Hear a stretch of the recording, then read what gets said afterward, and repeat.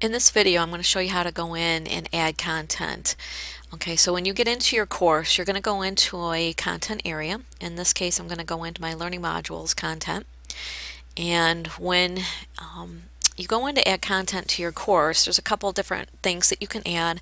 I can add an item, which is a page that will actually let you see it without opening it.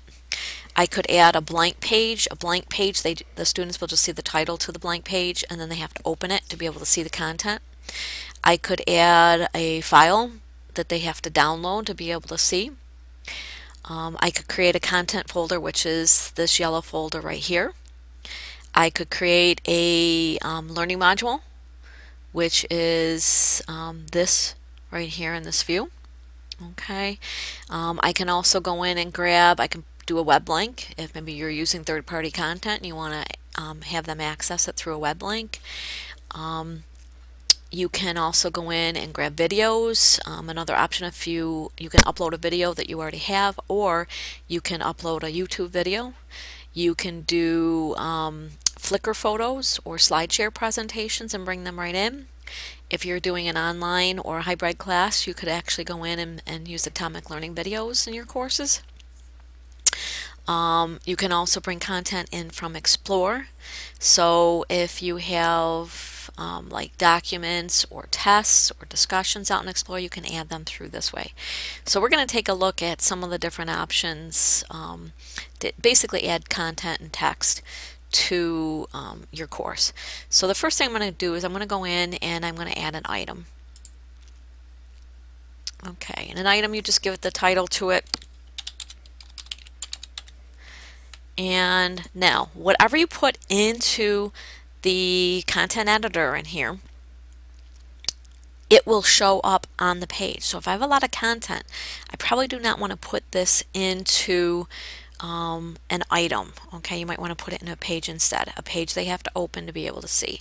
So I might go in and just add a file to this. So I'm going to go in and I'm going to browse the computer, and I'm just going to go in and just grab a Word document. Now keep in mind that whatever documents you have that they have to open, they have to have the program to be able to open it. So you might want to save your documents as rich text or even text type documents so that they can open them. Otherwise they might have a problem if you do a Word or a new Word format. Okay, so I've gone in, I've attached a computer backup plan to this. Now underneath you're going to pick whether you want the students to see it right now. If you want to track to see who's actually gone into it, you would turn this on. Okay, you can tell it to display on or before a specific date and then submit the item. Okay, so right now I've gone in and this is the item and this is the file that they can upload. They don't have to open it. They don't have to, they don't have to click on syllabus to open it to be able to see it. Now, I'm going to show you an example of if you put a lot of text into an item. So I'm going to go into these examples. And I've taken some content that I've actually brought in as an item and I put all this information into the text box, into the content editor in here, so you can see what it looks like. So instead of bringing a file, I actually pasted a whole bunch of information in here. And as you can see, the students don't have to open the item to see it, but it takes up a lot of space on your screen. Okay, now I did the same thing by adding a page, and if I go into this, let me turn the editor on. This is what they see when they open up the page. It's the same content. It's just not taking up a lot of space within the screen when they first go into it. Okay, so this one they don't have to, if they use an item, they don't have to open it to see what's in it. But if you use a page, they have to go into the page to actually view the content. Okay, I'm going to go back to the learning modules. Now, another content that you might want to add is I gotta turn my edit mode back on. Like I said, it might be a blank page. Okay, like I said, the blank page they actually have to open up. So if I call this computer backup plan, now what I could do is I could actually go in and I could copy something that I already have in a Word document. So I can copy it, come in here, and paste it in. Now I just did a Control C to paste, copy it, and then Control V to paste it in. It works very well when you're copying from Word. Okay, and then I submit it. Okay, so there's the computer backup plan. Now because it's a page, I have to click on it for the students to be able to see it, and I'm going to turn the edit mode off so I can see exactly what the students see. So they actually open up the page to be able to see the content on the page. So it makes a difference whether you pick item or page for your content. Alright, now one of the other things, I'm going to turn the edit mode back on again, is you might want to go in and add a video. Now if you have video that you've recorded and want to upload, you would use the video option. If the video that you want is in YouTube, you can select YouTube and actually do a search for the video, and let's say I'm going to look up keyboarding. And I get all these keyboarding videos. Okay, so if I decide that I want to select this one, okay, I can select, maybe I want my videos to show up with blue text. And I'm going to ask them to watch the video.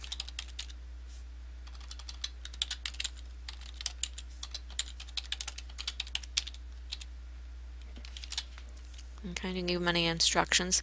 Now, underneath the mashup options, you have an option to do a thumbnail, do just a link to the video, or embed the video. Now, if you do the thumbnail, they actually have to click on it and tell it that they want to watch it. If you do an embed, then the video is going to show up on the screen and they can actually watch it right from the screen. So I'm going to leave it as thumbnail.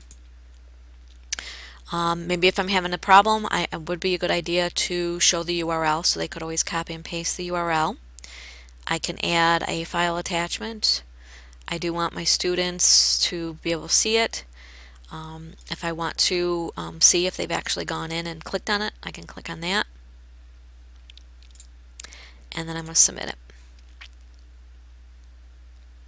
Okay, so this is how the video looks. Now they actually have to click on the video and it pops up in a separate window. If it was embedded, this would show up on the screen. It would be a little bit larger in here and they would just click on it to go ahead and start it. Okay, it'd be one less keystroke and might be a little bit more accessible to students if they don't have to click on it and then start the video. Alrighty. A web link. If you want to go in and add a web link, what you want to do is pick out what know what the URL is. So I'm going to go in and I'm going to grab a YouTube video and I'm going to tell it I want to share it, and I'm going to copy the link and I'm going to come in here.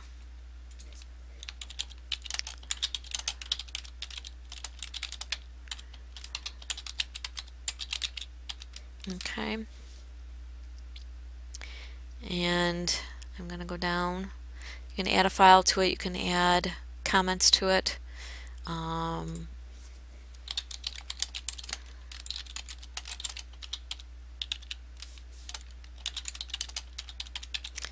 Okay. Again, you can have it open as a new window, which is recommended. Permit users to see it, set the tracking, and or set up a display after a certain date. Okay, so now I can go in and they can click on the link and it takes them the video to get started. Okay, and because I set it up as a new tab or a new window, I can just close it and that will take them right back to the course. Okay, so you can pick and choose what items that you want to put in here. There's going to be a whole nother video on how to use the content editor and a lot of the buttons that are available in that. You can also build folders and put content into folders, If you decide after the fact that you need to organize your information a bit, you can make a folder and then go in and tell it to move the content into that folder. So I can go in and browse the location and throw it into a folder, and it just took that video and moved it in. If I have something I don't want to keep anymore, I can just click on the editing option and I'm going to tell it to delete it. It's going to tell me, yeah, are you sure you want to do that? Okay. If you need to go in and edit the information, again, you go to the drop arrow, go to edit. That will put me into the content editor where I can go in and edit the information and make changes to it if need be, and then submit it. Okay. So that's, and then you can also move items around in here to reorganize them. Okay. So there's all different things that you can do with the adding content into your course. All right. So the main thing is, if you want to build content like a folder or a learning module to be able to hold information, you can do that. If you want to grab an item or a blank page to go in and give a file or just text, you can add a link to a file if you want to do that. If you had a sound file, you can go in and add audio. You can add images. You can add videos, web links. All right, like I said, you can do YouTube.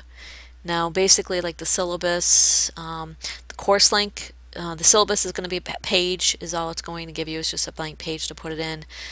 Course link is something that you might want to do if you want to have a link that will go to a specific spot in your course. So if I want my students to go to the course announcements and have a link to it. Okay, so within my content, I can click on course announcements now, and it will go to the announcements. It's the same thing as hitting this item menu on the left hand side. So there's all different pieces of content that you can go in and add to your courses. Okay.